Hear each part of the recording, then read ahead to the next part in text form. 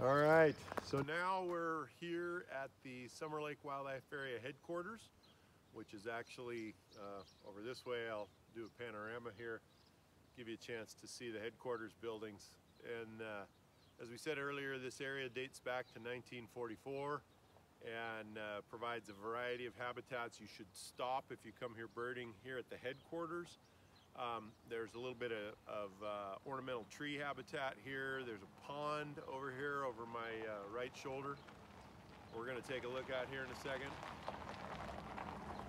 And good birding opportunities here. And I was just told by the refuge manager, Marty St. Louis, and his technician that a rose-breasted grosbeak, which is not a species of the area, is a southern and eastern species, was seen here at the wildlife area. So, you know, there's cool birds that show up here, unannounced accidentals. This place right here, the headquarters, is where I first saw and knew of the expansion of Eurasian collared dove into Central Oregon. That was 2004. And Marty said, "Did you see we have a Eurasian collared dove?" It was like a jump up and down bird, right? You know, excitement. And in 2006, I saw the first one in Bend, and the rest was downhill after that. They really, really expanded. So in any case, let's take a roundabout here just so you can kind of see. So up behind me here, this is Winter Rim. Runs for 27 miles from north of the wildlife area all the way down to past Paisley. Across the road here, you can see the pond. Just saw a tundra swan over there. That was our 100th species of the weekend. You can see Winter Rim wrapping around there next to the building, all the way down. That's all the way down near Paisley. Here's the old shop built back in the 40s.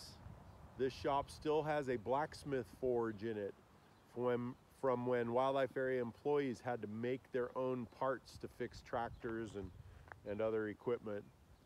This ridge way off in the distance is Diablo Mountain and Diablo Rim, and this is an important bighorn sheep habitat here in Lake County. And then this building right here, which I kind of mistakenly parked my trailer right in front of, that is the area headquarters. That tiny little building is where this wildlife area has been headquartered out of for the last 70 years. And then we've got, you can see here, there's some black locust and some elm trees, lots of songbirds here, cedar waxwings, black-headed grosbeaks, tanagers, orioles, lots of swallows here. And then right across the road there's the lodge at Summer Lake if you're looking for a place to stay here. Quaint little out-of-the-way place.